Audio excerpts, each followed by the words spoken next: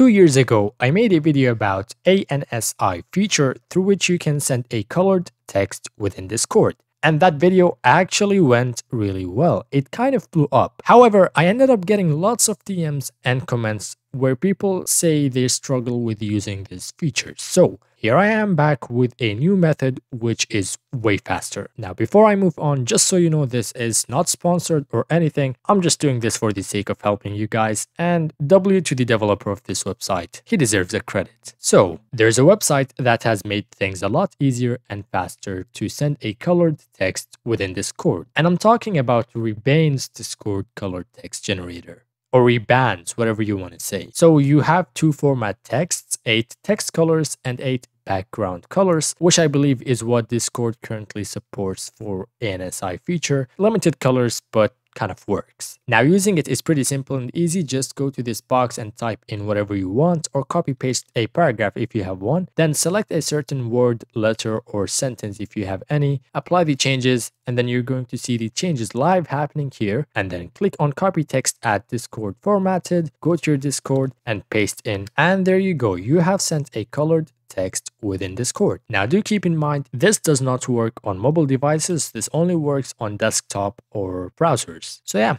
there you go. You can now send a colored text within Discord. Anyways, thank you for watching. Now, if you are interested on how the formula itself actually works, I'm going to link the video I've made before on the top right corner here. Quite old video, but you can still learn a lot about the formula on how to change it if you don't have a website. Anyways, thank you for watching and peace out.